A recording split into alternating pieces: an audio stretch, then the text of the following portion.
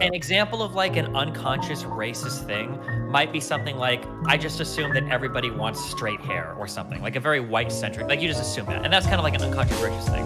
But when you're like, I'm not gonna hire a mother called Tyrone, sorry, that ain't happening. To call that like unconscious racial bias feels a little bit infantilizing. No, I don't know, I'm not saying, The problem is that you are racist, okay? And that's okay. This is the stance you have to take.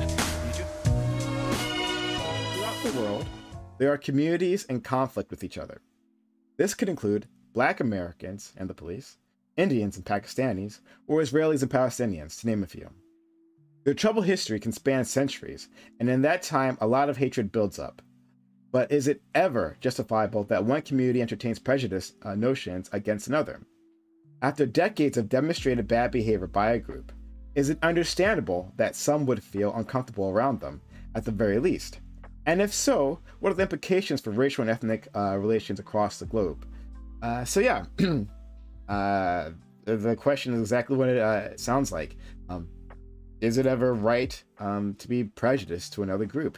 Does that ever make sense? Is it ever understandable? Or is that just morally completely wrong and there's no logical reason why a person would do that? So we'll do opening statements for this, then we'll get cracking. Let's go. We can't already say that anymore. Katie, please. So you said, is it right? And then you said it's understandable. Of course it is. People do dumb, unreasonable, and illogical, immoral stuff all the time. It's not a good idea. It's not helpful, but humans have a stupid tendency to like divide into groups and categorize quickly because that's just what we do. It's not good and it's not helpful, but it's absolutely understandable. Like if somebody hurts you, it's very normal to then assume that a lot of people that look like that person might hurt you as well. It's not very smart though. Okay. Dylan. Yeah, so I guess I'm going to come out here with a crazy take that's somewhat similar to Katie's. By that, I mean, it's not radical at all. But, you know, I will say that some dynamics between groups can be understandable. And as we know, prejudice against certain groups exists, you know, no matter what. However, when we're talking about whether on a moral standpoint, whether it's justifiable, for the most part, it's really not. It's pretty immoral to not judge individuals at the individual level, especially when we're dividing them into mutable characteristic groups, which I think is really problematic. So I will say that it's understandable, but of course, it's not morally correct. Destiny? Yeah, exactly the same. Is there anybody that's going to disagree with this take? I'm so curious. Who's going to be the brave one that's like, you know what? I think actually, if you have a lot of bad experience in the group, you can be racist towards them. MrGirl? All right, you go next then. Oh, I was just saying, I was trying to build up anticipation. You want me to just do it now? Yeah, go ahead. Well, I guess my take is that there's an overlap between these two, that it's not just that, like, we know prejudice is wrong, so we don't have it, or if we know it's wrong, then we won't have it, or then we won't be able to act on it, or acting on it is wrong, but having it is understandable. I feel like there's it's like a spectrum.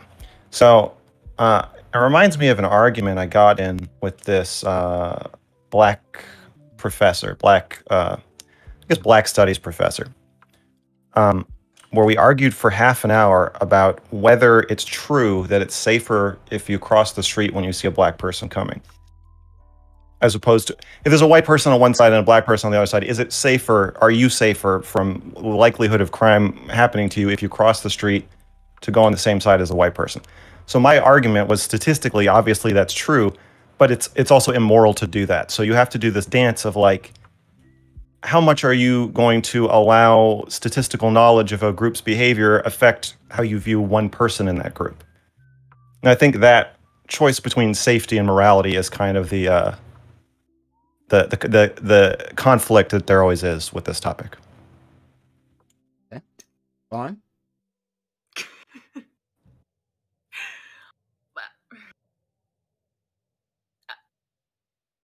Surface level, yes, statistically, if you're looking at the statistics and having no further information either other than statistically, Black people are imprisoned and commit more crime than white people in America, right?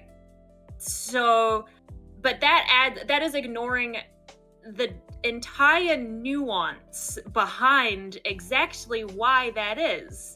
Because if someone's going to mug you, it doesn't matter. It doesn't matter why they're going to mug. Like when it comes to a raw self-protective moment, it's like birds learning not to eat like certain frogs. Like that. If it's pure self-protection, which is the hypothetical, which are you safe for doing? It's not which are you more racist doing. You're more racist if you cross the street. But what keeps you safer? And a lot of times, prejudice and racism. So we are still in opening statements. You can respond to her as soon as we're done. All right, MrGirl. But well, you let her respond to me. But okay, whatever.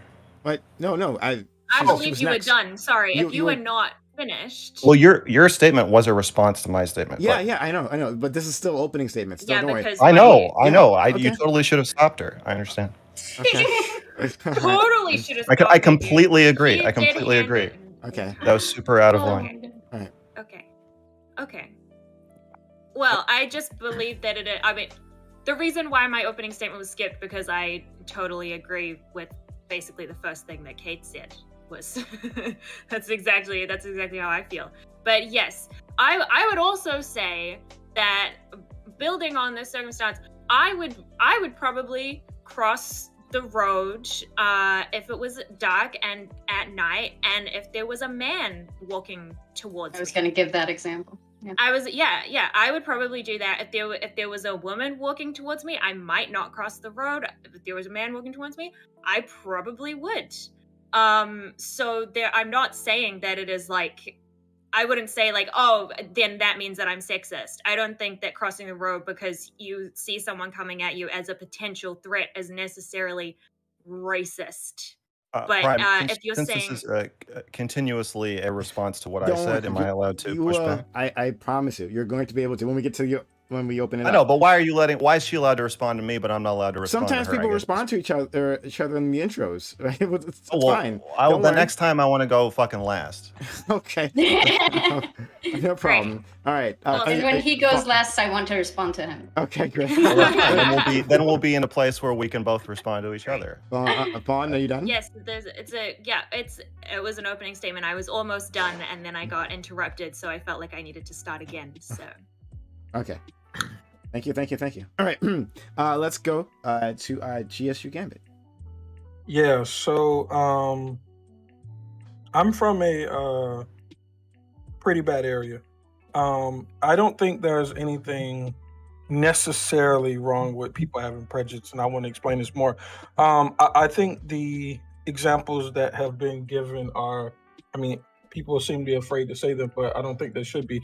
But so I think that if, like in the hood, we call it street smarts. You have to know where you are, and acting on that knowledge of knowing where you are, I don't think there's anything bad about it. For instance, I act differently around police in Atlanta than I do police in my hometown. And that's because sometimes these police officers have different ideologies and they aren't actually your friends, right? And they're just trying to imprison Black people in some cases. Not all police at all, not even most police, but in certain areas, we have to understand the ideologies around us. When I lived in Florida and I was around Trump rallies, I knew that this wasn't a place that I should frequent because of like the same amount of data that we would have to support some of the violence that happened in Florida.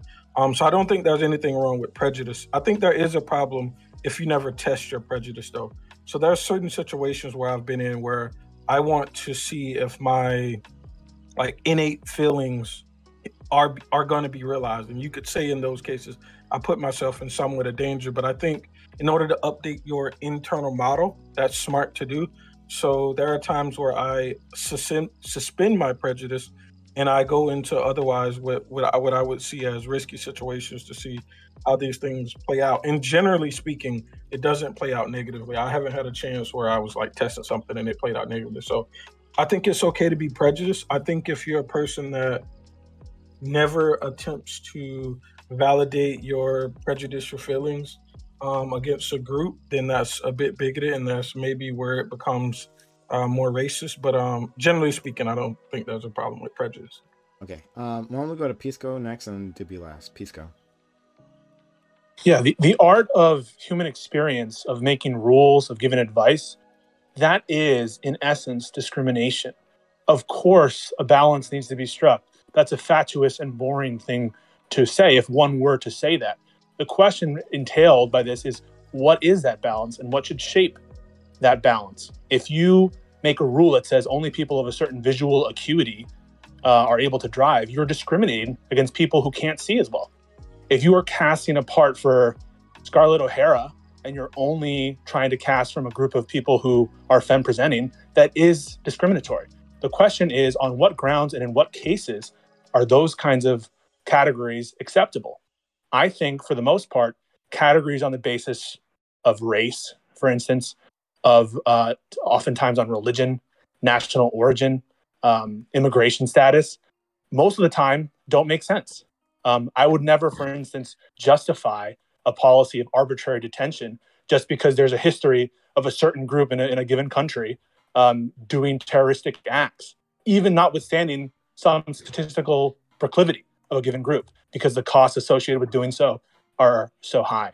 And so in this question, the interesting aspects are not sort of establishing that there is a balance to be struck, but what grounds do we generally consider discrimination to be unacceptable, and on what grounds is discrimination acceptable? Okay. Doobie. Okay.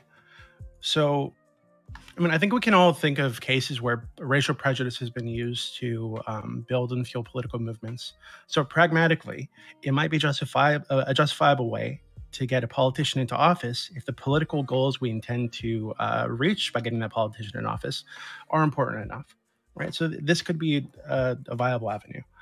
So I don't think it's reasonable to just throw it off the table entirely because we consider it moral.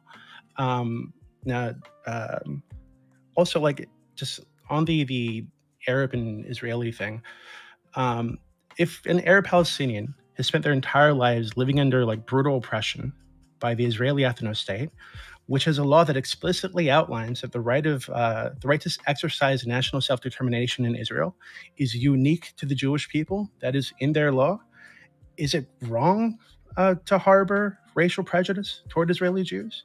Would we tell that Palestinian that it's wrong to point at that group as a whole and say, hey, fuck you for doing this to me? And when we know that the vast majority of Jews, I think it's like 90% of Israeli Jews are Zionists and want this state to exist in some form, right? And we can pull up stats in New York right now and find that the people who commit around 90% of the rapes and murders in that state every year, going back decades, are Black and Hispanic. That is just the case, right? Whites and Asians combined account for less than 20% of that in a given year, right? So can we really fault a white woman alone in Central Park at night for, being a little more scared when she sees a Black guy walking toward her? And I think we can all agree that, like, we should try to avoid prejudice. We should try to avoid racial animosity, right? But when we have stats like this 90% stat in New York, or the fact of Israel's nation state laws, I think it's reasonable, and I think it's justifiable for some people to protect themselves, to form political movements, to build support for an idea.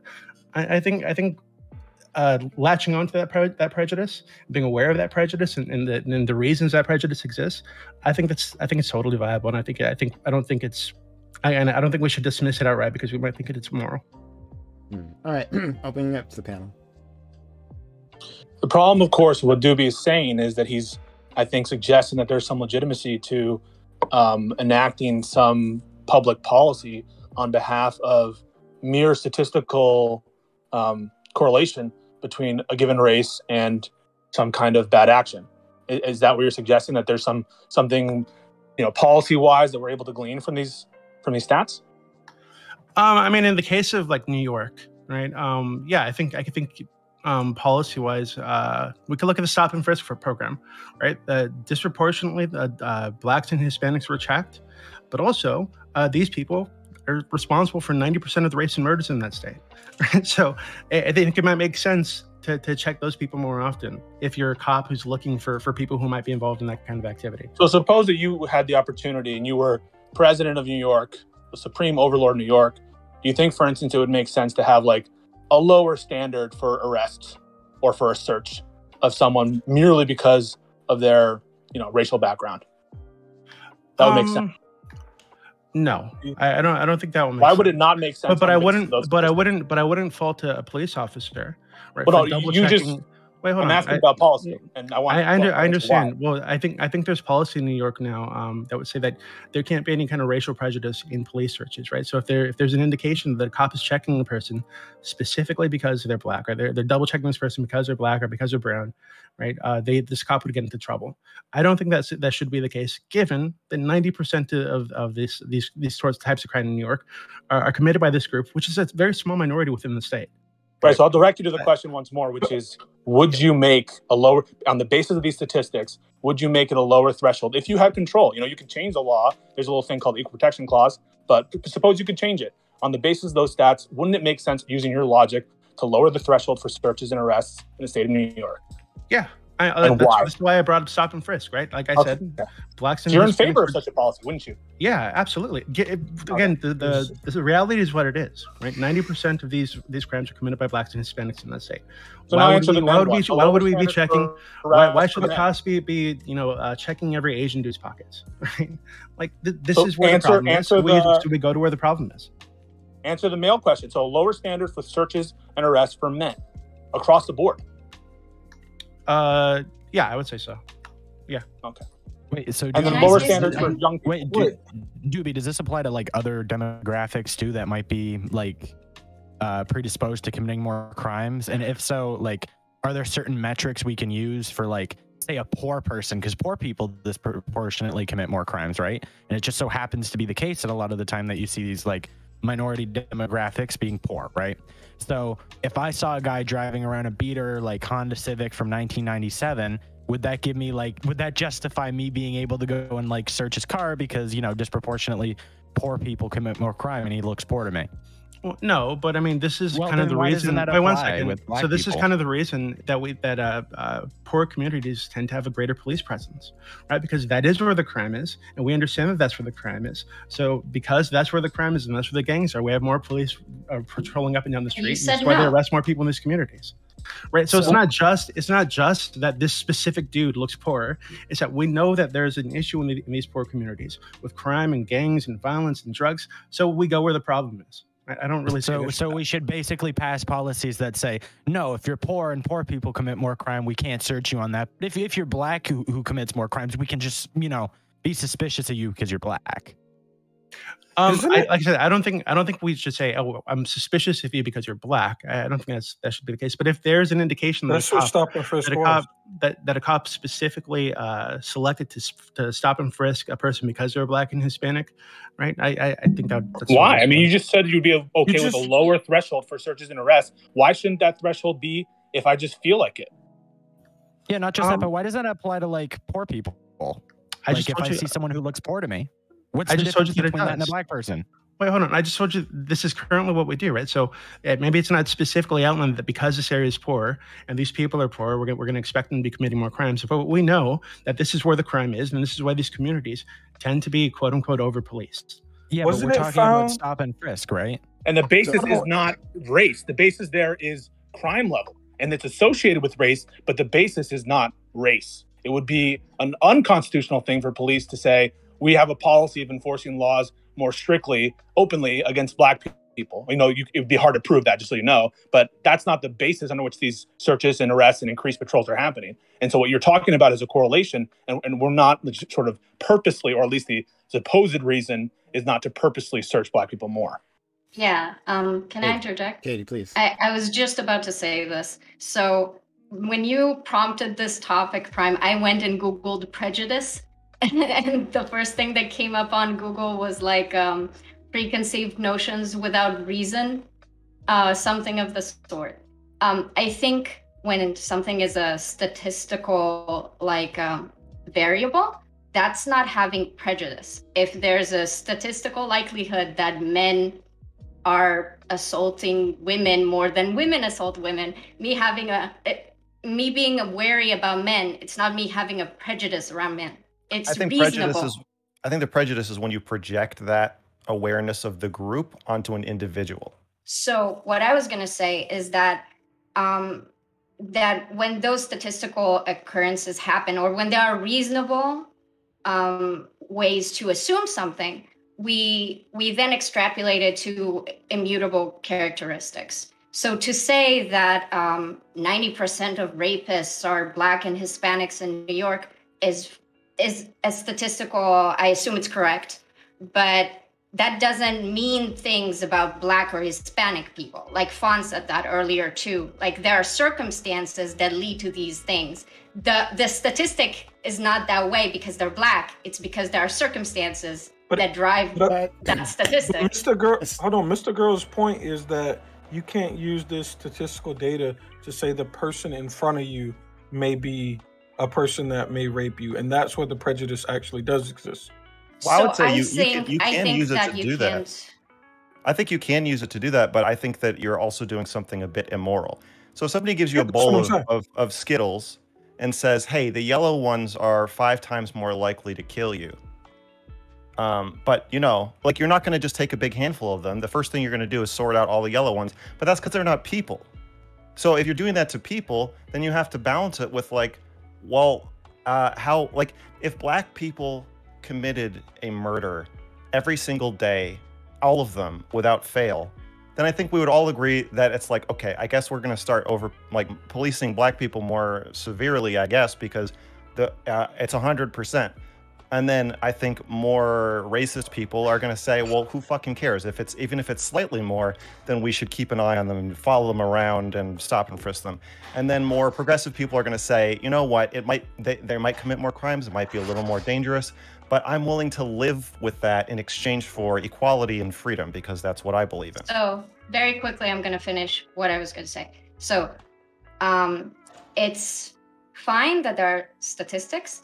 And what individuals choose to do, if me and Fawn choose to go to the other side of the street because it's night and there's a dude there, that's individual choices. That does not mean that I would support policies that enforce then like segregating men and women to different sides of the streets. So individual choices are not the same as like policy making. I mean, would a hiring decision by a private company, that would be a personal choice too, wouldn't it? No. You think... Can I ask that question? Hold on. Before you even get there, Kate, and I see your hand, Fawn. Before you even get there, I see your hand, Doobie, and GSU. Before you even get there, those individual choices have consequences, right? So that's kind of where I want to go with this question. Maybe I just said a word clear enough for you. But like you're saying, well, yeah, it's an individual choice that I go to another side of the street. That one is like less. Like the consequences of that are pretty tiny, but like, what about there was that woman in Central Park who a Black man approached her because she had her dog off a leash, right? Yeah, right. Yeah. And so she called I agree the cops, with you, right? And she called the cops, right? And she said, he's threatening me, he's trying to kill me, right? That's the other side of that. So that's the prejudice.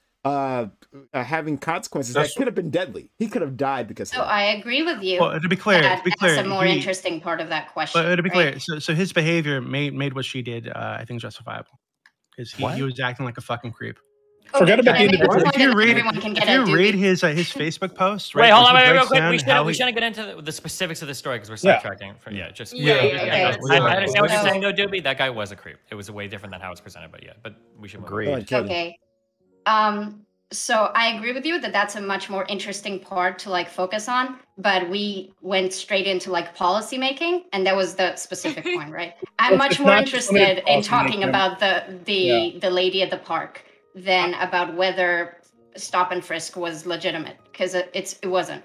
I'm afraid it's not limited to policy decisions on a governmental level. Think about racial covenants, for instance, or the practice of racial discriminatory hiring. Those are actions that could be properly construed as like individual choices, but they're still subject to public scrutiny, and for us to criticize them and for us to really think about whether it's justified for private actors. And that's a much more a gray area that we can discuss thoroughly, that is not on the same level as like New York deciding to make an official police policy to stop and frisk. Perhaps it's just not, not the same. But we can't like just pretend just because it's a quote individual choice that somehow it's outside the realm of scrutiny. Yeah, No, and I'm not pretending to do that either. I think that lady in the park and a person in government doing choices that are making choices that are affecting people because they're prejudiced are different, but both can be discussed and both have moral implications. I think the reason why we're trying to draw a parallel between these two is because it's kind of inconceivable that you would have a society where we said, okay, everybody is allowed to individually be racist, but we can't have any racist policies. I think that's like the disconnect. So even though they are fundamentally different actions, if you're selling that on an individual level, it is going to filter through either legislatively or at least to companies the decision. So that is, I get that's how that sounds. I thought it was very clear from how I started that I don't think individuals should act in racist ways. I force myself to stay on the same side of the street when there's a guy at night because I don't want to act in that way, because I think it's not fair to the guy, even though I probably should cross the street. So I don't exempt individuals from making shitty, racist, or discriminatory choices, but it's also you don't fault? Not the same. So what? You don't fault people for racial discriminatory choices? No. She says she don't. I do. Sorry. You do fault. Sorry, my bad. Let's go to Fawn and GSU. MrGirl, do you have any previously? I'm not sure.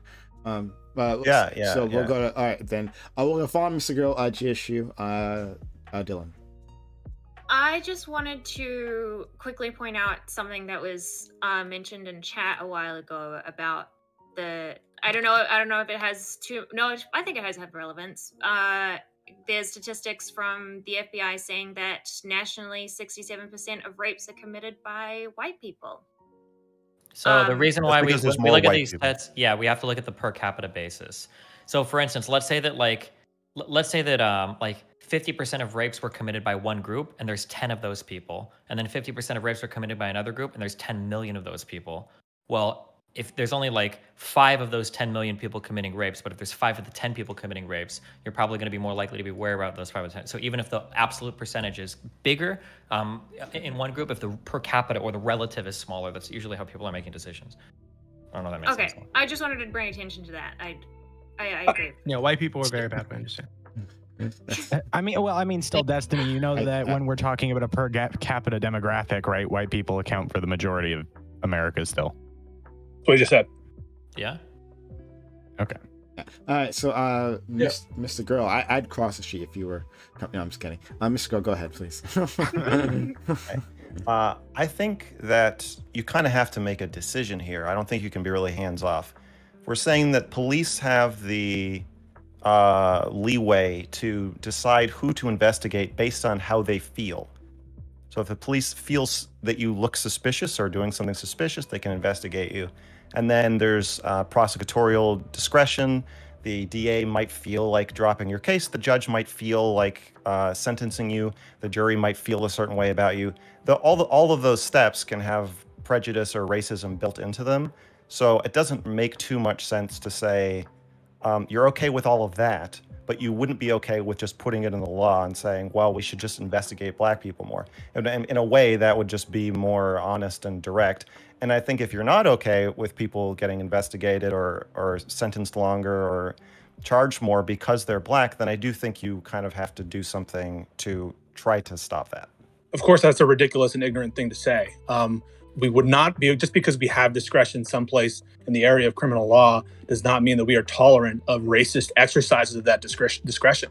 And just because it happens to be the case that some of that seeps into our systems with or without conscious choice does not mean that we should allow active and flagrant uses of racist policies. And so I don't know what you mean. Just because racism exists, we must tolerate its most explicit form. No, I think I was saying the opposite of what you're saying. Okay, then I'm not understanding. Okay, well, let me explain. If you have cops that are so racist that they are only targeting black people, for example, and rampant people getting locked up for crimes they didn't commit, sentenced for outrageous amounts of time, I think that it makes sense to address that with a policy aimed at preventing that from happening. To me, allowing it to happen is the same as enacting a policy that says it should happen. In effect. Oh, I see. So you're not in favor of what? I'm sorry. Then I was conflating you with Doobie's position, which was that we should. I'm a Jew, so okay. So you're not in favor. When the Congress start locking people up because they feel like it, it makes me personally uncomfortable. But also, I care about my black brothers and sisters too. Yeah. To be clear, you would be against any law sort of institutionalizing or making formal what already happens with respect to racism and policies. You'd be against what Doobie said he was for. I am against laws that say it's okay to over-police black people, as I believe they are currently over-policed, yes. And you made what I was trying to say, basically. There's obviously there's like personal responsibility, but we can't institutionalize racist shit. It doesn't make sense. But so I got a question to ask everyone here really quick. Okay. Just shoot, then Dylan. Right. Yeah, so a lot of these things that y'all are talking about are kind of sort of all in a mixed bag in what happens in society. So the reason why I like completely object to what Doobie was saying was because discriminatory policing is how you remain with these stereotypes in place. So I think during stop and frisk, and somebody quote me on this one wrong, but the percentage of time that they found contraband or violations during stop and frisk with black people was less. I'm pretty sure that's like empirical. Yeah, real quick, just to back up what you're saying. So the problem with the stop and frisk stuff and the disproportionate, like lowering the threshold for pulling over like black people or Hispanic people in the past is that as they've done those lower thresholds, the hit rates are not improving at all. So it seems like even when they engage in discriminatory behavior, the hit rate falls, which would mean that the discriminatory behavior is probably unjustified. Now that's a factual argument that I think is separate from our philosophical discussion, but to ground it in reality, the discrimination doesn't seem to be helping copying, it doesn't help. Yeah. So, and that's what I'm saying. So all of these things get mixed together because, and I appreciate what MrGirl said. The other thing that people don't look at is when we look at these per capita stats, I agree that a lot of them look really bad. But we don't get the stats for things that either didn't go to trial or people that didn't get arrested and all of these things. Like, for instance, when I was in college, I was in the car with one of my white friends. We were completely drunk and it was late at night. And we got stopped by the police. Luckily, he was driving and I wasn't driving. He was driving, and the cop that stopped us knew his dad was the sheriff, so we completely got off, right? But if I would have been driving, I wouldn't have had that luxury, right? Because that inbuilt prejudice in the system from like in-groups, I wouldn't get that treatment. So, well, maybe if your dad was a sheriff, you might have. But I think that's part of it's less likely. It's less likely. I think we would be connected in that way. That's what makes it hard to talk about racism is that you'll never know. You'll never know what would have happened if you'd been driving with a bad sheriff or not. Hold on. We do know that I am less likely to be as connected as somebody white, as being a part of the algorithm. Sure. Yes, for sure. I'm just saying that it makes it a little more amorphous because you don't know for sure. But I think that in a way that almost makes it worse.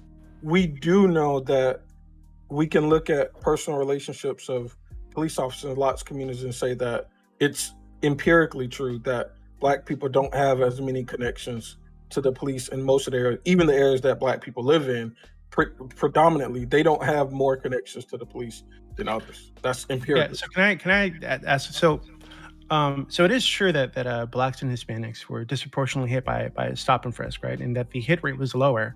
I think it was like 12%. But I think that given that like crime systemic to some extent like driven by poverty, and blacks and Hispanics are more likely to live in high poverty areas, if you have a hotspot where you have high crime, high poverty, it's way more likely that the people living there are going to be black and Hispanic, so you're going to get a much higher hit rate with those kind of people, right? But that doesn't really take into account the cool down effect, right? So if you have a hotspot and they know that the cops are coming around checking everybody's pockets for guns, for drugs, whatever the fuck, right? A lot of people are going to stop carrying that shit around, right? Because they don't want to get randomly stopped by the cops and go to jail for it, right? And this is why I think we can look at the stats and show that there was a reduction in crime rate in a lot of these areas, right? That benefited these communities. So it's not so stop and frisk was not like just bad across the board. Yeah, more Black and Hispanic people were stopped. That's because they live in the high crime areas that need to stop and frisk. Well, what's bad is the explicit racial targeting of people on the basis of their race. And that's something you said that you are in support of. You're okay with lowering the standard for searches and arrests on people just because they're Black. You said that explicitly. And so when you have, okay, maybe it's as an incidence of searching in poor areas, you get more Black people, more Hispanic people. But you said that explicitly it's okay if that basis and judgment is made solely on the basis of race. Wait, hold on. I think you're. You also said you shouldn't do that with poor people when you talk to Dylan. I think you're intentionally misunderstanding what I said. Hold on. I just want to correct a very false statement because I don't like when people make false statements. There is no indication that stop and frisk reduce crime overall. It only reduced crime in situations where there was probable cause. When it was just based off the people being Black or whatever, the additional use of stop and frisk almost made no difference. The additional use of stop and frisk almost made no difference. The stops only had a detectable impact on crime when the stops were based on probable cause, and these kinds of stops were very rare. So and of course, probable cause, you wouldn't need a lower threshold for that anyway. Exactly. That's the point. Let's go to Blay. Yeah. So I guess what we're all talking about here is kind of the next part I wanted to ask everyone here about, which is how do we feel about the implicit nature of discrimination and how it affects society, right? Because there's certain things we cannot prove, like whether someone was actively being discriminatory against someone else or not, right? So, like, I think on an individual level, and I guess this is my quick take, right, is on an individual level, what Kate and Fawn were saying about crossing the street, when you have to make that kind of individual utility calculation for your own safety at night, something like being mildly prejudiced might be, helpful. But I think with the laws we have that are anti-discrimination, like the Civil Rights Act, things like that, those things help prevent discrimination. However, what we're talking about here is kind of the interplay between personal implicit biases and legal biases as well, which is why I wanted to hear kind of chat or everyone here's take on this, because I feel like that's more of the pressing issue. So I think one of the easy examples of this is the Black sounding name, right? I think there's a large experiment that was done on whether people with Black sounding names got less callbacks even for the same qualifications and stuff. And it was overwhelmingly that Black sounding names is the easiest way to not get called back in an interview. So that's a place, and I think Destiny brought this up earlier, or maybe it was Pisco, but that's a place where those implicit biases, personal choices can have systemic impacts, even though in the act that's one individual, but across the broader society, it can be impactful to. But are we saying they're implicit biases? Like most people, unless they're complete assholes, are not being racist on person. You can make a lot of shitty, racist, discriminatory choices because you have implicit biases driving you to those behaviors. Most people that toss out a resume, I'm not going to say most people. I assume a significant amount of people that toss out a resume that has a Black sounding name do not think, oh, a Black guy, I don't want that. It's just because it's a Black sounding name, they attribute a lot of negative qualities to it. And then they look at two similar resumes and they determine the white sounding name to just be a better candidate. That's what implicit biases are. So expanding on what Kate said. Yeah, okay, wait. So expanding on what Kate said, though, I think it's important to note that if we're looking at two resumes side by side, we have a small sample group to look at here, right? How would we be able to determine whether someone's being racist or not, based on other variables and factors, right? So someone might go into an interview and this person might just gel more properly with the boss. They might have similar personalities, whether or not that's related to individual experiences, right? Just say you have two white guys. It's really hard. Nobody is saying that's what I'm saying, right? Wait, but nobody is saying that we're gonna be able to look at each individual interaction to determine if there was some prejudice or racism at play. But what we can do is collect data across all of these interactions and see if there's systemic bias. That's my point. Right. So my broader point is, how do we find a solution for those problems? If these individual case-by-case bases we can't push too hard on, but we can't be too lenient on because there might be some racism going on, there might not be some racism going on.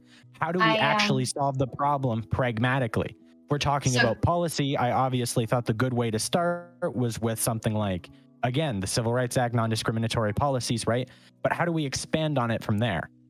Kate, I heard you wanted to get in there. You get in there. Thank you. Gambit, I'm sorry if I misunderstood you. When you said choices, I assume like a choice is usually something that I perceive as something a person actively chooses to do. When someone is being discriminatory and it's an unconscious bias, they're not actively choosing to do it. Okay, can I clarify something? That was like the. Can I ask you something? Sure. Okay, are you saying that if I'm the boss and I see the black name on the resume, if I throw it out because I've noticed that most of the black people I've talked to lately are not good candidates and I just want the best candidate, that's not a conscious act of racism. But if I'm like, black people are fine candidates. I disagree with you. Well, I'm just asking you this. Okay, because you said it's not an intentional act of racism if I have some pragmatic reason for doing it. No, that's not what I said. I said that as far as I understand unconscious biases, you hear the black sounding name and then all of the prejudice about black people come in, making that candidate less desirable in your eyes without you labeling. I think what I don't like about your argument is the implication that people don't like black people for no reason. I think it's not so like waiting tables, a less loaded example. Black people tend to not tip very well on average. And so even black servers at the place I worked, I started out very idealistic. And after maybe a couple months, it was like everybody was fighting like, please don't sit them in my section. The black servers were much more forward about this, saying like, I don't want these fucking black people. And then everybody else had to just, kind of like, it's very uncomfortable, but money is money. However, it is also racist to do that. But it's not racist like my preconceived conceptions about black people are affecting me, making me not think that they're going to tip me less.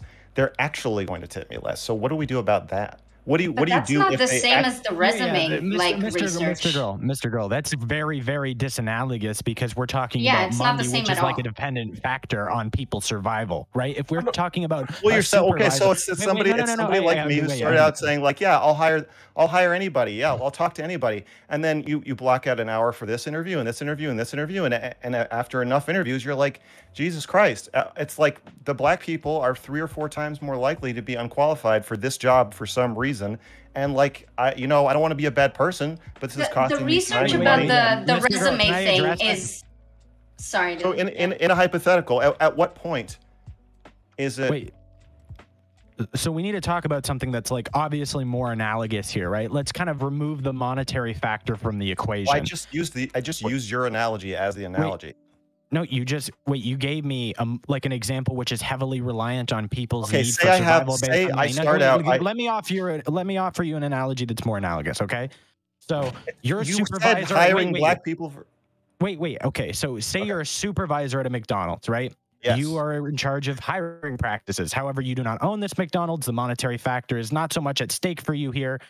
And you're just making a hiring out of my decision. Day, and my boss is like, but you're interviewing white people, right? Why can't we take his hypo based on the same level? Why can't we take his hypo? Well, your hypo was, what if it's costing you money and you don't have the resources to just to do every interview? Is that your question? It costs money to be non-racist. It costs safety to be non-racist. The answer is it's too bad. When you make policy, some people will suffer, and that's the cost of our policies. It could be the case that you would. I don't know. It would be more efficient if you discriminate on the basis of religion when you're doing stops in the airport. It could be that case. I'm sorry. Wait, I wanted to get in why my analogy is more analogous, right? Because my broader point. Why not answer his? I challenge you to answer my analogy. I challenge you because I don't like the stop and frisk example. I don't like that we can say like, hey guys, we found one example of a time racism didn't work and was like a bad idea. A lot of the times racism actually is pretty practical. It does make sense. Your analogy, it talks about what I was talking about.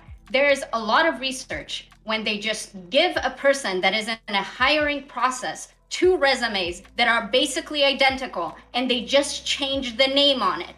That is the research. That is the data that I'm talking about. Okay, wait. Let's hold on. Let's think about the interesting questions. Okay, if racism is enacted and it doesn't achieve a good end, obviously every single person here says the racism is bad. That's such a boring. Let's ignore that, right? The more interesting question, because this is what we grapple with on a daily basis, is it seems like there are times in our lives where people act in a way that's racist or is discriminatory towards some other characteristic that we would like to not be. But it seems like there might not just be a reason for it, but even some level of justification.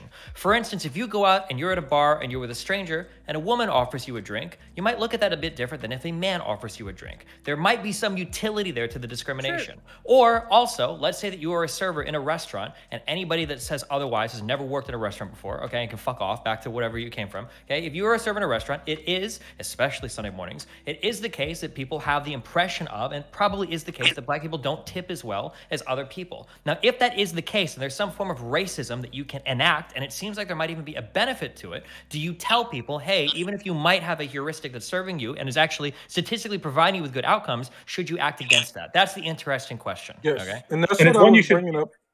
You should answer this question, and the answer is that you're not factoring in the utility or the benefit of having equality writ large, and equality under the law or equality in people's perceptions. And that is a very, very positive thing about our country. You know, imagine that you had some policy, or that you knew that Republicans tip less, or you knew that Republicans were more prone to crime than Democrats. Would you ever think that it's conceivable to have a policy where, you know, we always search Republicans more than Democrats? That would seem to sort of counteract our notion of equality for First Amendment purposes. And certainly in the racial cases and in the sort of religion cases. And I think you just say on the societal level, the problem is society moves in like chunks, right? You've got like people, then policies, then companies. But the problem is we're asking the people to change potentially before the society does, even though that might not serve the individual. On a grander political experiment, I agree with you. Of course, it's better if we all move in ways. All of us should coincide both politically, ethically, legally, judicially, everywhere with all of what our moral values are. But there are going to be times in these in these different parts of society where some groups of people are going to be disadvantaged by doing so, and can you compel those people to act? That's any policy. And so, Destiny, why don't you answer Mr. Girl's question? Answer Mr. Girl's question, Destiny. No, like watching you guys battle over this is fun. If you had a store owner who is he cannot process all these applications in a fair way, it's just impossible. And you have if you don't racial discriminate and only look over the white people's applications, you go out of business. Do you say it's okay for him to discriminate in that case? I think that I agree right now with US on the books that if you are an employer or if you are a landlord, like a building owner or something, then I think that you have a special onus on you not to engage in discrimination against certain protected classes, one of those being race.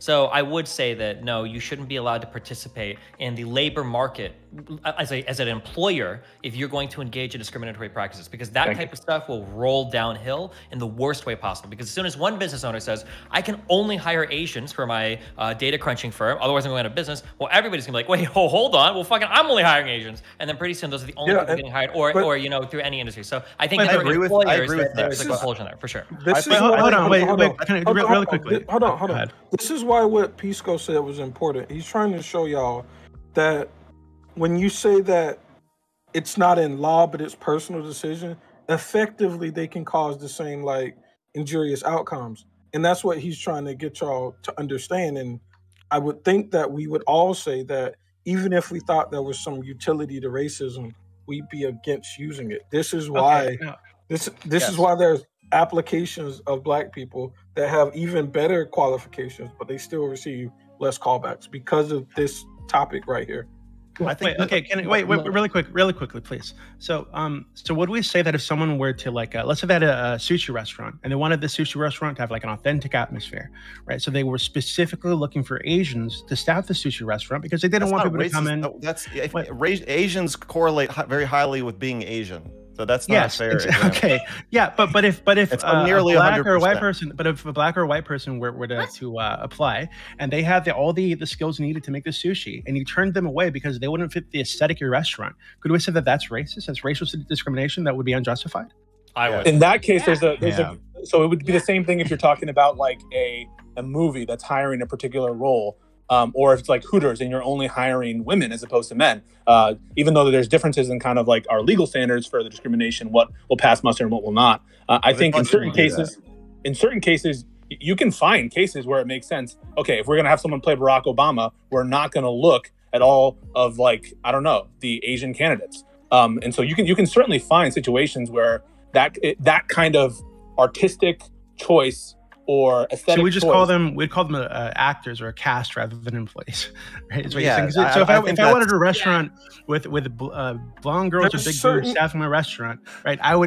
Black girls tend not to have blonde hair and well, maybe they have big boobs. They tend not to have blonde hair, right? What so are you I would just get rid of all the talking black about applicants, Hooters. right? And only interview the black white girls tend girls. not to have big boobs. I stopped myself. I'm sorry, but just That's, a really you've been a little quick racist point, so far, but a now real you're quick just being point crazy. on the on the names thing, right?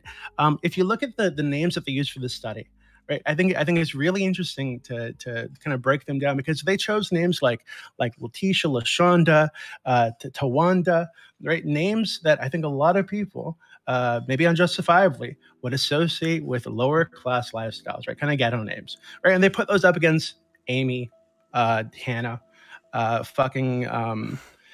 Lori, right? Misty, right? So I think it could be that this was a class discrimination. Not Wait, so much hold a on, wait, real racial quick before we discrimination. spend any Because time on this. really Wait, quick, no, really no, quick. No, it's- I'm not. I'm almost done. But Because if they were to put names like Cletus, Jim Bob, Billy Ray on there, I'm sure you'd find people making the same assumptions about these people based on the applications. They came from a certain class that might not be good for your restaurant, for your business, whatever the fuck. Right? You'd assume that they're like trailer trash types. Okay, before we get too far off into that thing, okay, so that's the racism, though. That's the problem, is we're essentially saying that, like, well, there are a lot of black names, and they're associated with being lower class, so maybe it's just a class issue. Well, no, that's a race issue, right? That's like saying every time I see a black person, I don't want to deal with them. You're like, why not? Well, it's not because I'm racist, it's just because I think all black people are poor, so it's a class thing. That's not how that works. No, but wouldn't we make a lot of Yeah, assumptions exactly. based? Hold on, wouldn't we make assumptions about like white people, for example, from like white names that we consider to be lower class? Cletus. No, because there's a Jim whole bunch Bob, of trailer Billy trash. Ray, Like, yada no, yada. okay. Like, first of all, even people in course we trailer make parks aren't assumptions. named Billy Ray generally, okay, right? You'll find a lot of people that have like relatively normal, like there's a whole bunch of white trash names that just sound like normal white people names, where people aren't going to see it immediately and be like, oh, well, that's just a white person. I think but there are a lot of them. No, when no, we no. hear them, Let me- they can I- are I'm going- racist No. trailer trash. I have to No, say sorry, this. sorry, I'm gonna freak out if I don't say it. Okay, all right. I'm gonna freak After out. Katie, then MrGirl. Jesus Christ. Okay, Yes. fine. When? I'll start dancing if you won't let me talk. Okay, I would love to answer That works for me. Destiny's all the time. question. I think that, and I don't mean this on an institutionalized level. So I think when we keep going back to, okay, you're saying no racist policies, but individuals like can still act in ways that would result in the same outcomes, even if you don't have the racist policies. I still see a clear benefit of like a country or an organization or whatever not have racist policies on their book, right? So that is always going to be a no for me, no matter what. In terms of the individual level, your question, Destiny, was like, when and how should the line be drawn on that? And I think that when Prime gave the example of like me and Fawn crossing to the other side of the street versus the woman who called police on the black guy in Central Park, I think where the line is drawn is how detrimental it is to the person that you're applying the prejudice on or the bias against. So when I cross to the other side of the street, that might hurt a guy's feelings that I'm scared of him. But I think overall, if I get raped, it's probably worse for me. So I'm going to take that one.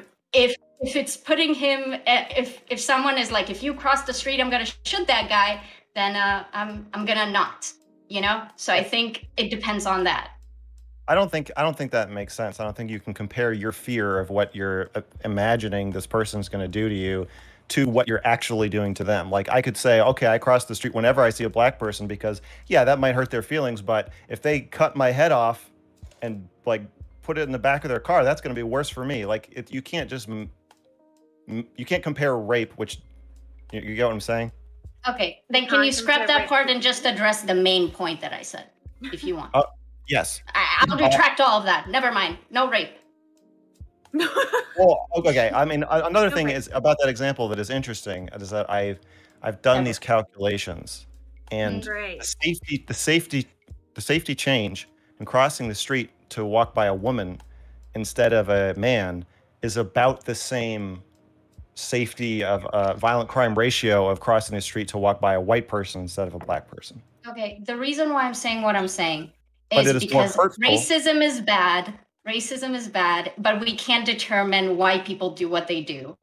So we can sit here and talk about how we need to mind read to tell people not to be racist, but I'm like, that's not going to happen. So what we can do is not have racist policies on the book and then make societal changes that reduce unconscious prejudices in people, so people will actively be less racist, whether they choose to be or whether they unconsciously are. That is my solution. I think that's a good idea. I disagree about the part. You're welcome. I disagree about the part where we can't tell people not to be racist, though. So I'm a messaging I never guy. said that. Well, You can't tell people not to be racist. You said exactly that. But let me explain my response. I think that the way we tell people not to be racist is very pedantic and insulting and unempathetic. And I think that people will respond much more to, people like Doobie.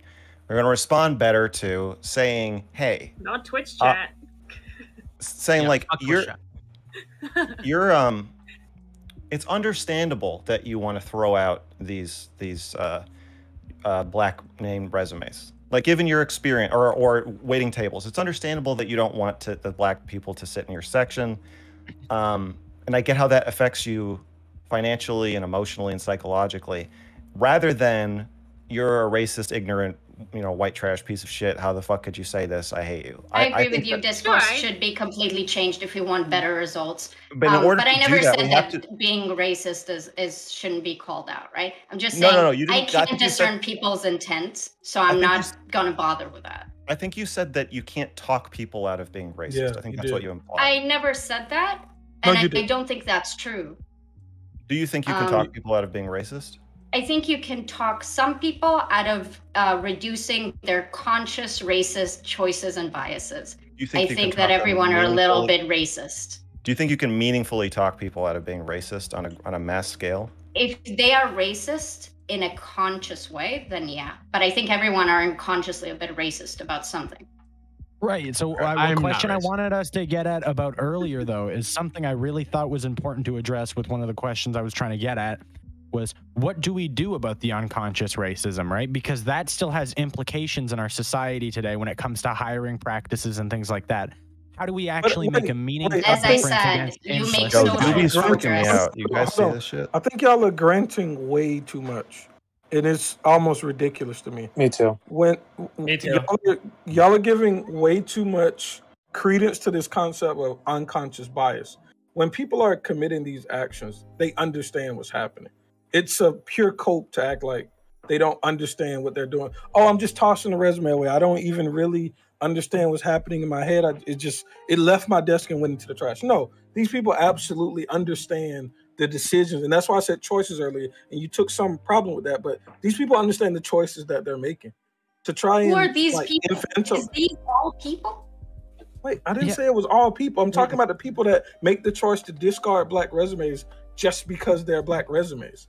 I thought that was clear. But some of them don't make that decision because of the black. They do end up making the decision to toss the resume out. But the point with unconscious biases is that they lead you to racist results. But the justification in your head are not, I just hate black people. I think some are what- conscious and I some think- are I think- unconscious. I think what Why don't we Gambit is just saying focus is on that, what we're like, talking about? an example of like an unconscious racist thing might be something like, I just assume that everybody wants straight hair or something, like a very white centric, like you just assume that. And that's kind of like an unconscious racist thing. But when you're like, I'm not gonna hire a motherfucker called Tyrone. Sorry, that ain't happening. To call that like unconscious racial bias feels a little bit infantilizing. Though. No, I don't know. Hold on. I'm not saying you didn't. Chill. I'm just saying that like. Okay, then don't correct me when I'm not incorrect. Okay. Oh boy. All I'm saying is that what Gambit is saying is it seems like we have this huge classification of like accidental racism when most racism is a little bit more overt than that. I think that's what Gambit is getting at. Okay, but is that always a bad thing, right? So like, Yes. the example someone used earlier, right? The example someone used earlier. Doobie. Right, so if I were a woman walking in Central Park, right, and this black dude this creepy fucking black dude is hassling me about my dog, right, and trying to call my dog over to him, and I know that 90% of the rapes and murders in New York City are committed by black and brown people. Is it wrong for me to have some kind of extra fear that I wouldn't have if there was an Asian dude doing it or a white dude doing it? It's not wrong to have the fear, but you also included the information that he's creepy. So yeah, you had it. Yeah, I don't think it matters if what his skin color is, what he looks like. If he's creepy, okay. Well, then is it wrong for that? Hold on. So would it be wrong to discriminate a normal looking guy? So I think Katie said earlier. I don't think we care what their color is. I just think we care that they're Asian. We got it. Please, no, wait, really quickly, really quick. So Katie said earlier that she like intentionally forces herself to stay on the same road as like a dude like coming toward her, just so she doesn't seem like racist or whatever the fuck. No, right? not so I don't seem racist. To not enact racism. Sure. But if a woman was more concerned with her safety, let's say she was aware of these stats, didn't even want to risk the situation, right? Could we really fault her for going to the other side of the street? Like, is she actually hurting anybody? I don't think that it doesn't have to be a binary of whether we're faulting her or not. It is understandable and also immoral, and so if she crosses the street, I agree with Mr. Girl. With that, we can understand the practicality of that, and we can also be upset that it's racist. And if is it immoral to put on your seatbelt when you get in the car to take an extra step to protect? It's not it doesn't hurt a black person's really fucking feelings when you put on your seatbelt. It's pretty similar. No, it's actually not similar because your seatbelt isn't a person. The seatbelt isn't a person, and a black person is. That's the difference. Is this unfair? I know we don't like labeling people stuff, but you are explicitly in favor of racist policies and racist attitudes. Why aren't you a racist? That's untrue. So I'm not in favor. I don't believe that any racial group is superior or inferior. What I'm saying is that given the stats as they currently are, right? I think some of these policies might be justifiable, right? I'm not saying that black people are like inferior or that they're more. You agree that the stats they are the way they are because of factors outside of the race. I'd like to finish. I think what he's asking is instead of. I'm not saying. Oh God, Mr. Here's the problem. One second. I can tell you the problem. I can help you. You don't need to help me. I don't need your help. I love you. I love you. You're beautiful. You know that you're in trouble. But I don't need your help. Okay, please. Let him help you. So what I'm saying. You need my help. You need a PR guy. 1 second, please. You need a PR guy, and I'm going to take your case. I would love that actually. I'm gonna help you. Really quickly. No, stop. I said please. Please. Oh, okay. Please. Okay. So what I'm saying, right, is I'm not saying that these stats are the way they are because these groups of people are genetically predisposed to behave this way. There are obviously socioeconomic circumstances that have led to things being the way they are. And until we address those circumstances, this is the reality people are living in. So given that this is the reality, I think it's totally understandable, justifiable, and not immoral. I think it'd be totally morally in line with someone's belief systems to take themselves out of a potentially dangerous situation.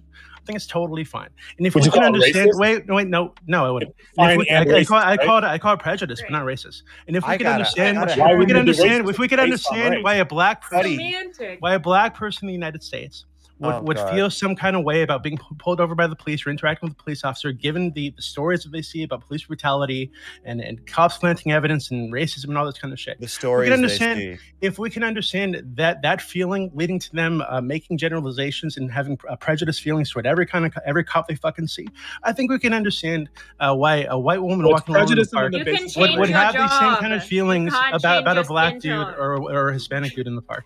So it's prejudice on the basis of race, but not racism. Is that correct? No, it's not prejudice on the basis of race. You said it was based on the reality of the crime stats as they exist. You're digging a hole deeper for yourself, my friend. You gotta let me get you out of this. I am on top of the hole. This is what I do. Listen. Okay. The problem is, get you in more trouble now. The problem is that you are racist. Okay, and that's okay. This is the stance you have to take. You just have to say, if you guys are defining racism as unempathetically making practical decisions that hurt people of color because it's the most logical thing to do at any given time, and I'm weighting my own safety and comfort over the feelings of oppressed people. If you're going to say that's racism, then yeah, I guess I am racist. That's all you have to say. But it's not logical. And it is logical. His logic is sound. The only reason his logic isn't sound. No, it is his absolutely. Logic is, listen, let me finish. Not very intelligent. Hold on, let Mr. Girl finish. He he told us a lot when he compared avoiding black people to buckling your seatbelt. So whether or not the statistical difference, whether or not yes, I know, but I want to unpack what that means. And I have like an emotional scuba mask that I can swim down into this, and I'm gonna find a little gold nugget and bring it back to you. Please, I need help with that. I got it. I've got. Just let him do it. It's not about intelligence. It's just a strong stomach. Listen. What I'm saying is, when you compare a seatbelt to a black person, even if it's the same ratio as safety to danger, what you're leaving out in the seatbelt analogy is that the seatbelt isn't a person, doesn't have feelings, doesn't deserve an equal and free society the way a black person does. And so in Doobie's moral scale, he just doesn't weight that very high. And he weights it low enough that we are all in the panel willing to call him racist. And Doobie, what you're doing is you're engaging in a semantics debate, and it makes you look bad because it makes it seem like you don't understand what racism is, because you are racist, and yet you think racism is bad and don't want to be called racist. So I think I would strongly advise you to just say, if you're saying that my practicality here is hitting the threshold of racism, then yeah, I guess I'm racist. But I don't want you to think that black people are genetically inferior. I just think that the situation is what it is, and we should just let it play out that way. I don't like the end of that distillation, because that implies that somehow we have an idiosyncratic definition of racism. Our definition of racism in this context we do have an idiosyncratic not definition right here as applied. I mean, within this panel and on Twitch and among progressives, we don't at all. But in the greater world, most people think, well, if I'm not calling somebody the N-word and like throwing rocks at them, then I'm not racist. So I don't know what the fuck guys are talking about. This is just nonsense. I mean, do you think it's idiosyncratic to believe that segregation is racism? Idiosyncratic by definition means unusual.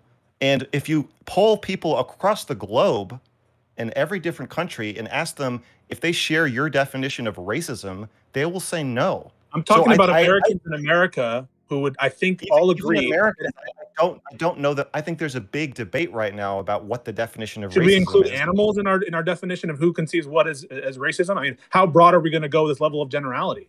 I'm assuming that most Americans think that explicitly race-based policies. I don't think including animals as a what's wrong with women in America? As a fake thing that I'm saying, I'm mentioning animals makes sense when I'm saying within the Twitch panel, it seems that 8 of us have a shared definition of racism. One of us has a different definition of racism. I think we can just acknowledge that. We don't have to talk about it for a fucking hour. Ours is not I think Jesus Christ, Doobie, you're freaking me out. I think that Doobie's definition of racism. Do the time thing again.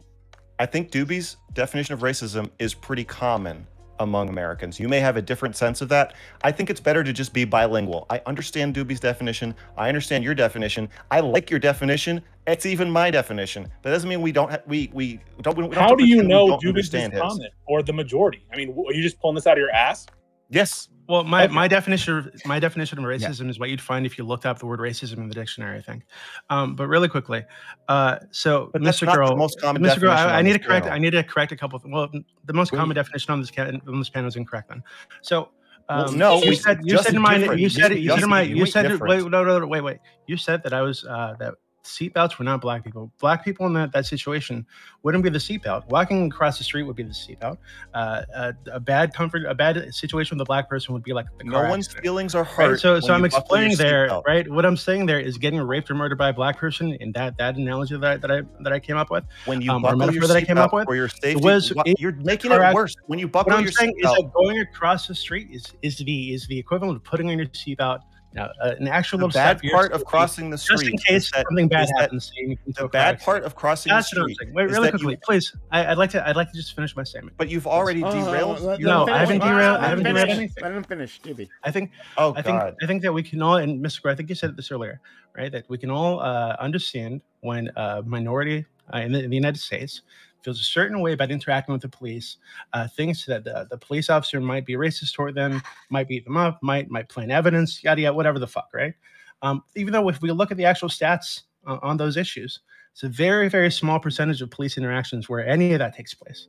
How do you know? How do you know that? I get where you're going. Can I respond now? If you want to say that there might be this might be happening, we just don't know about it. Well, go to your fucking concisely explain why you're wrong. Come back to me. But the numbers that I have access to. What numbers are those? The numbers don't matter. Your analogy doesn't make any sense. It literally doesn't matter. I'm not done speaking. I'm not done speaking. I know, but please let me finish. Please let me finish. Hey, when you all talk at once, literally no one can hear you, so it's pointless. It's literally pointless. Doobie, finish what you're trying to say. Then can I get in, Prime? I want to respond. I want to respond. He's impugning my analogy, and I want to respond. You impugned my analogy first. It was my analogy. It'll be very short. It'll be the shortest thing you've ever. Go ahead. Shut up. Wait, listen, please. So what I'm saying is that we can understand Black people feeling a certain way about interacting with police, and not just Black people, but any minority person in this country interacting with police. We can understand it's like the prejudice notions they'd have about that police officer. I think we should extend that same level of empathy toward a woman who walks across the street when she sees a Black dude walking toward her and she's by herself. Right? I think I don't understand why, MrGirl, your whole thing is about having empathy for people, but you can't extend this empathy to that woman. I'm extending. Who might want to take an extra step. I don't need it right now. Who might want to take that extra step? Oh, but you do. Protect herself and just cross the fucking street. She's not hurting anybody by doing that. That is that last part. And one more last thing. I think Dylan keeps asking, what should we do to address this, right? Well, we should find ways to make sure that 90% of the rapes and murders in New York City aren't committed by Black and brown people. I think if that's stopping in the case, people wouldn't have these prejudices and have these stereotypes in their head. Okay, wait. Can I suggest something? Can we get a definition of racism for the panel? Yeah, that's exactly what I was gonna do. Wait, we're like exactly what I was gonna do. Can I respond, Prime? We're at 8 different levels of conversation right now. Wait, I need to get in here. I just need to get in here because I need to address exactly what Destiny said there. I think it's important that Doobie brought up the fact that there was a dictionary definition of racism and that somehow his was it against the grace of Jah Almighty, okay? So when we look at the definition of racism, right, it's prejudice, discrimination, or antagonism directed against a people or person or people based on the basis of their membership in a particular racial or ethnic group, typically one that is a minority or marginalized. So the policies that we're talking about here and the ones that Doobie seems fitting to enact are definitionally racist. Doobie, what you are trying to do here is make a case as for why racism's not bad, I guess. But that is exactly what it sounded like MrGirl was saying, and I'm going to roll with that. However, I think it's important that you understand that, yes, by definition, what you are trying to enact is racist. Thank God. Okay, so you took the Oxford definition. Oxford sucks, okay? I go with Merriam-Webster because I'm American. Stop. Merriam-Webster definition, if you were to look this up, is the belief that race is the fundamental determinant of human traits and capacities, and that racial differences produce an inherent superiority of a particular race. I'm not making any superiority claims. I'm not a white person. If I were to do that, right, I'd probably say that. Wait, hold on, stop, Doobie. You can't really believe it. If I run around and I scream and I call every Black person the N-word, but I don't think they're worse than white people. I just call them the N-word. Does that mean you're not racist? Because I don't think they're inferior? Wait, hold on. There's.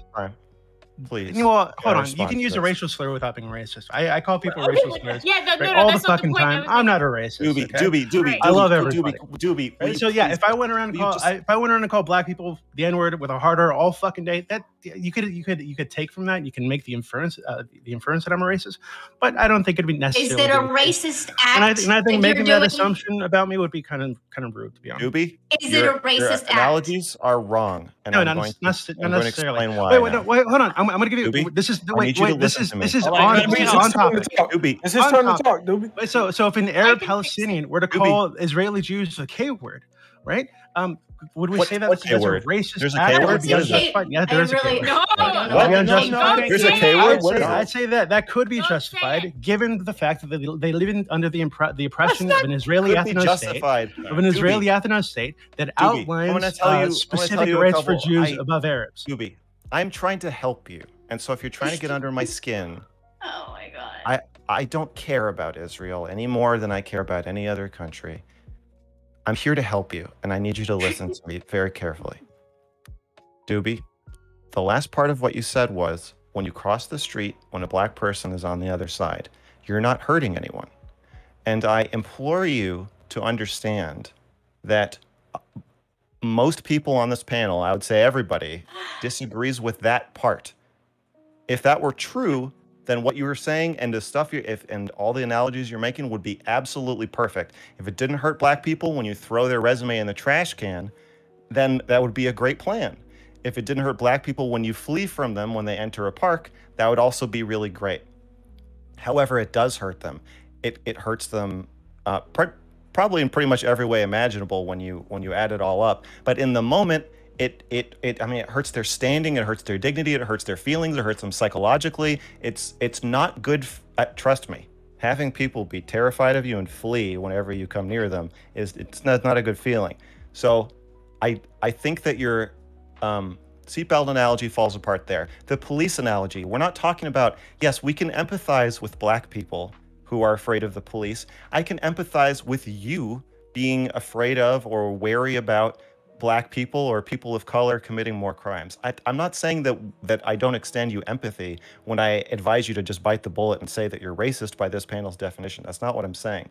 However, a police officer does not have, in this country, we do not say that the police have the right to not have their feelings hurt. That's part of their job. That's why we pay them. Their job is to have a series of unpleasant experiences throughout their day, resulting in the rest of us be safer. Black people have not signed up for that. So it's not a good analogy. And what you should just admit is that the rest of us care about all this other shit I'm talking about more than you do.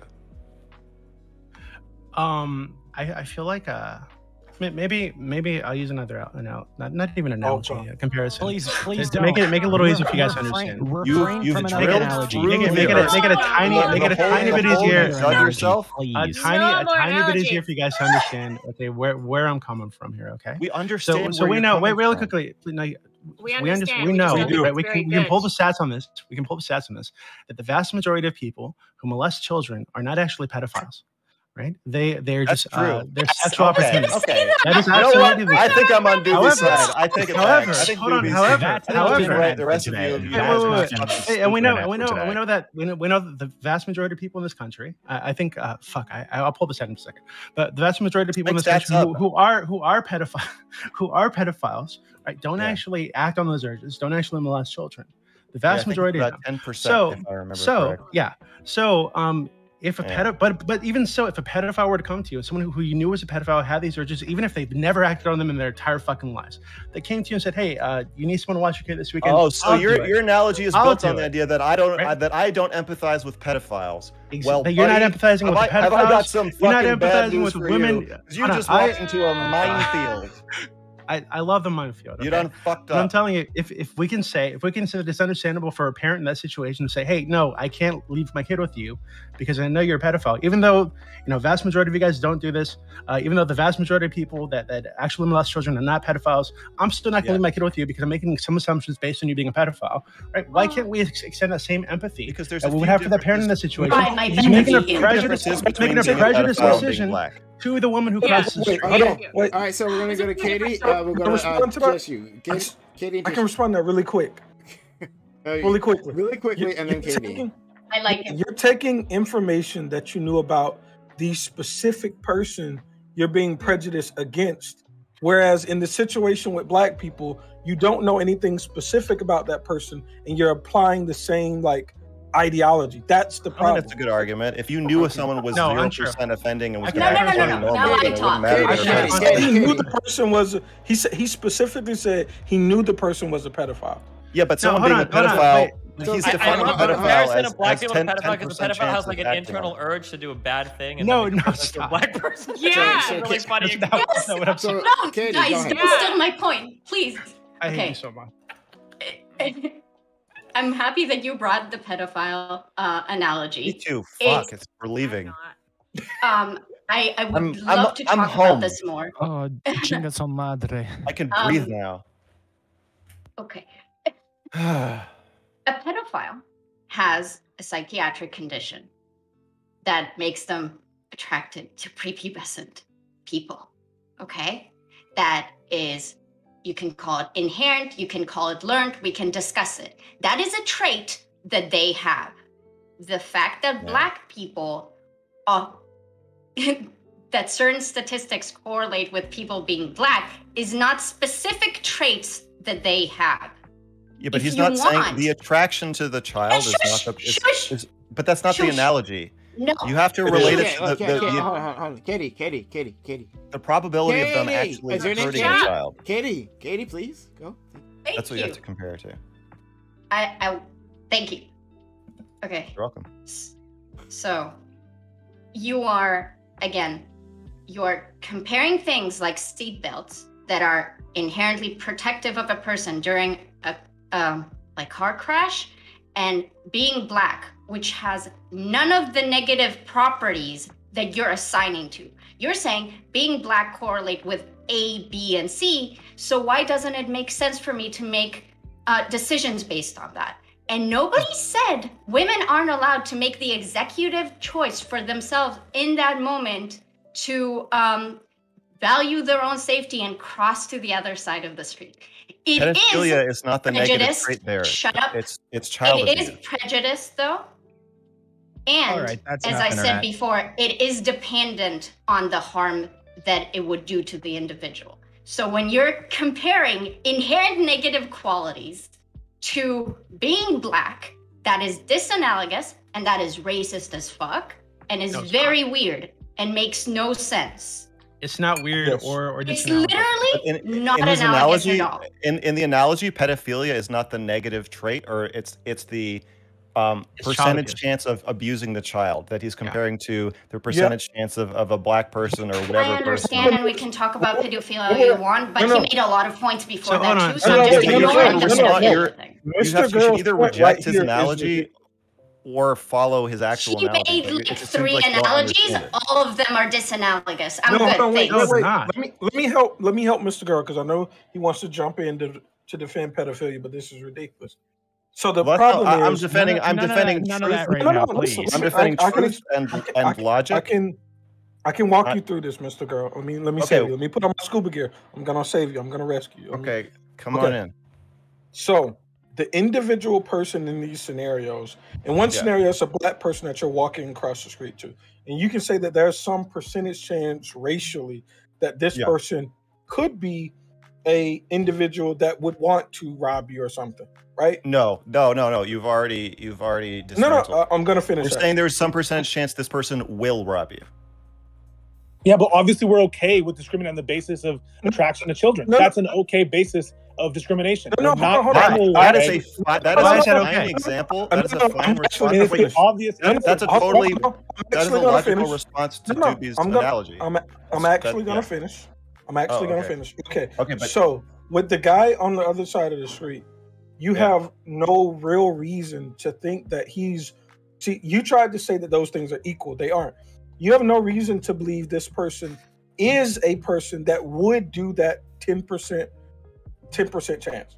If the person is black and black, let's make it really even. Let's say that every time a black person walks by you on the street, there's a 10%, or say throughout their lives, black people, 10% are likely to just randomly mug somebody on the street. 10% of them, they just tend to do this. So now we have our equivalency set up. We don't need to look at real statistics. So and the answer is as obvious as it was. 10% of pedophiles offend. 10% of black people mug you while you're walking. The answer is as obvious as it was when you stated it. So let me help you with this. One is an okay form help me. And the other is not an okay form of discrimination, because we're more worried about discrimination against a racial minority than we are about discrimination against. Pisco, I'll let you that argue is absolutely the case. I'll let you argue that next. Pisco's argument is, I think, the only valid response to this, but I want to hear. I'd like to respond to Pisco at some point. So listen, Mr. Girl, in this situation with the pedophile, we know, in Doobie's example, he knows that this person is of the class that could commit the action. And black people are of the class that also could commit a Let me finish, Gambit. So I don't think these things are analogous at all. Like, you don't know. They are. No. A black person could mug you, and a pedophile could abuse you. It's the same thing, technically. Yes, it is. So thank you, Dustin.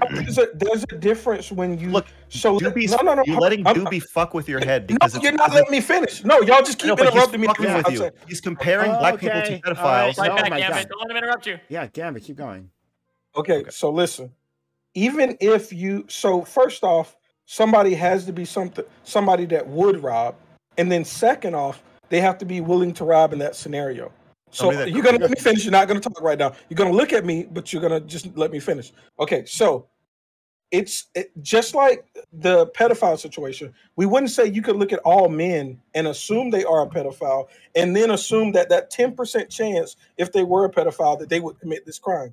You're making this assumption on the black person. The black person first has to be somebody that would rob you, and then it has to be, are they going to rob you? So there's two levels of this, right? There's a level of, will they commit a crime, and will they do it now? The same thing is with men and pedophiles. It's, is this person a pedophile? And then if they are a pedophile, will they commit this crime? You're taking the second level of, this person is a known pedophile and they could commit this action, to the broader group of, I don't even know if this person would commit a crime. And you're making those two things equivalent. Are you using pedophile and child molester? I need to explain this. I need to explain this to Gambit really quickly. The thing that we're talking about here, though, is non-offending pedophiles, like MrGirl was referring to. Yeah, right? I was He's going to talking ask. about child non-offending pedophiles like MrGirl ... Yeah. Okay. Right. Okay. I understand that. Yep. MrGirl. Believe me, I'm trying to have your back here. So the difference is knowing that someone's going to commit an action is completely different when you're just taking two corollary statistics, like people being attracted to children, and then that automatically leading to child abuse versus someone being black. Can I respond to Gambit? Hold on, Dylan. The analogy would have to be, this is a black person that we have reason to believe will rob you. Because the pedophile, we have reason to believe that they may commit an action. No, you don't. Gambit, No, can I you respond don't. to Gambit? I want to respond, Gambit. Can I respond to you? Yeah, for sure. Are you ready? Okay. Take it away. If we just say correlation and we just say 10% of black people will mug you or mug somebody, and 10% of pedophiles will offend. The label and the reason they are that way and what they're thinking and what the non-offending pedophiles are thinking, for the purpose of pure safety of a binary of did the act occur or not occur? Were you hurt or harmed by this person or not? Everything else can be ignored. And what Doobie is doing, which I enjoy a little bit of myself, but he's making it very confusing, because we've decided that it is okay, as Pisco's pointed out, we've decided it's okay to ostracize or be super wary of pedophiles because we don't care about hurting their feelings as much. And also, let me finish. I'm gonna let you finish. You didn't let me finish. I'm gonna let you finish, then I'll respond. Okay. That's nice of you. Yeah, I appreciate that. I think my answer to the analogy is that a pedophile, unlike a black, and maybe this is what you're getting at, a pedophile, unlike a black person, can be expected to kind of just absorb that. If we say, hey, look, you are probably fantasizing about this kid, so we don't really want you to babysit the kid. And like, that might hurt your feelings. You might think you could do a good job of it anyway, and 90% chance you probably could. It's not worth it to us. And so we are going to hurt your feelings. And what I would like, in the nicest way possible, we're going to say you can't be around children. You just can't. Yeah, and this and to a pedophile black might person think to your kid is say fucked you're not allowed to walk down the street next to a white. You can't walk by a white woman on the street. It's an unacceptably harsh, unempathetic stance to take. In one, and in the other, it's just not. You don't discriminate on the basis of race, but you can discriminate if someone has a tendency to crime. If we were able to know that someone has a 20% tendency to crime, and that's all we knew about them, then it would be perfectly okay to discriminate on the basis of just we know they're going to commit a robbery. Just like, but the difference is purely emotional. We just don't feel good about the basis of your race. That is the condition under which you're okay. not allowed feel the correlation strong enough, and it hurts. Hold on, but then being a pedophile is also probably an immutable characteristic. No, hold on, MrGirl was that they have no control over. Yeah. Right, but we're comfortable with. It's socially acceptable to talk about the ways that you guys want to torture and murder pedophiles anytime that topic comes up. Yes, but that's a good example. But we know, even though we know that the vast majority of people also wait 1 second, don't molest children. The vast majority of people that do molest children are not pedophiles. Okay, can we, MrGirl, feel about the way you feel about black people is how most people feel about pedophiles. They don't care about saying, hey, you can't do this. You're scary. You're going to have to be treated differently. It's not the same. God, why are you doing this? Hold on. No, hold on, wait. Mr. Girl, Yeah, Mr. Girl. Okay, Yes. this is what you're doing. Let me make this really simple to you. Okay. All right. You're walking down the street late at night, right? Yeah. There's two people on the street, and one is on the left and one is on the right. Both of them are black, right? So let's say, hold on. Where am I Let's going say to go? you had, let's say you had information that one of them potentially wanted to commit murder. And let's say you had no information on the other guy at all. No, hold on. Which person, so the person that has contemplated murder before and we have suspicion to believe that he may murder one day is on the left side. And the person that we have no information on is on the right side. Where would you walk? Both of these people are black. I would walk on the right side, but that's because Why? you've introduced a new corollary variable into your analogy. So it is no longer the original question; it's a new question. What's the new corollary variable that I introduced in the situation? Well, if you said one person was a black person who I knew had a 10% chance of mugging me, and the other person is just a random black person, but black people on average have a 10% chance of mugging you, which would be the true analogy, then I would say it doesn't matter which side I walk on because I know on average they're going to be the same. Why don't I just ask the question, Mr. Girl, are you okay with discriminating with people on the basis of their pedophilic attraction? I'll just let him escape. Yeah. No. Okay. Discrimination being like you can't work at a school? Policies and attitudes like that, yes. Attitudes okay with that, like right? that for the purposes of protecting children, yes. Yeah. Okay. Are you okay with similar things with respect to race? No. And I want to explain why.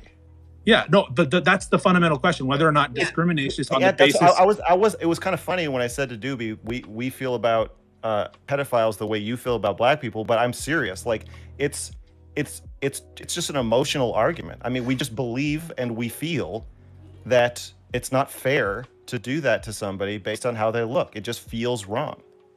Wait, and so even to the be clear- percentages might be the same, but in one case we feel it, in another case we don't. And Doobie, I think that's what you're not getting about this. It also has to do with I do get that. Hold on. So to be clear, I'm not afraid of black people. Right? I don't cross the street when a black person's walking. So I'm not. I'm also not afraid of black people. I didn't know we were doing that. What I'm saying, what I'm proposing, well, because you guys have said that I'm racist. Okay? What I'm everybody proposing that didn't say that is afraid of black people. Is afraid of black people. Everyone who didn't speak And up, you're afraid of even black if you said you're afraid of black, if you're not afraid of black people, you didn't mention all the other racial you. groups, so you must be afraid of them. Right? So I am afraid of some of the other ones. I'm sorry, I'm kidding. Keep going. Okay, wait. So damn Italians. Fuck, you threw me off. Wait, no, I got it.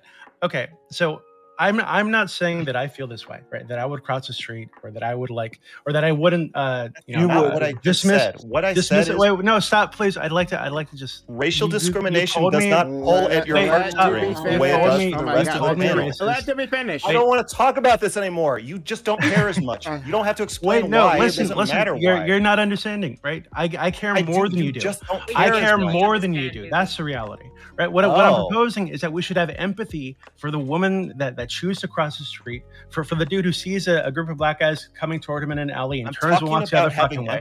We should have empathy for those people and not call them immoral for taking an extra step based on racial prejudice to protect themselves.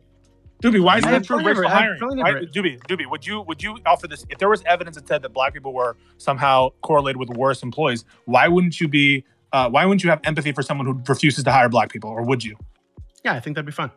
Okay, so then I said earlier. That's fine. I also think we should have empathy for racist people who don't want to hire black people. And Doobie, I empathize with you and your stances. What I'm pointing out to you, and this is not a value judgment, is that you simply seem to not emotionally understand why when the rest of us picture a black person walking down the street and then they see a white woman come toward them, dart across the street, the rest of us get upset thinking about how it feels to be that black person, and you do not care enough about that to understand why we're saying. I do understand. Okay. Well, what I'm saying is that you guys don't care. That you guys don't seem to care. Feel strongly about it as the rest of us, right? Not true. So what I'm saying is that you guys don't seem to care. You're okay. Oh my god! I'd like to just finish the statement. You guys don't seem to extend that same level of care and empathy toward the woman who might be afraid. Okay, let me put it this way. Let me put it this way. Let me lay this out really clearly. We have run out of time for this particular topic. I have one final statement I want to say. I have one final thing I want to say. You can add that at your intro for the next one. We're moving on. Well, then why? What's the difference? Then the difference is I said this is how it's going to go. So that's the difference. All right. Okay. Great. Okay. My intro for the next one's going to be my statement on this. Sure. That's perfectly fine. All right.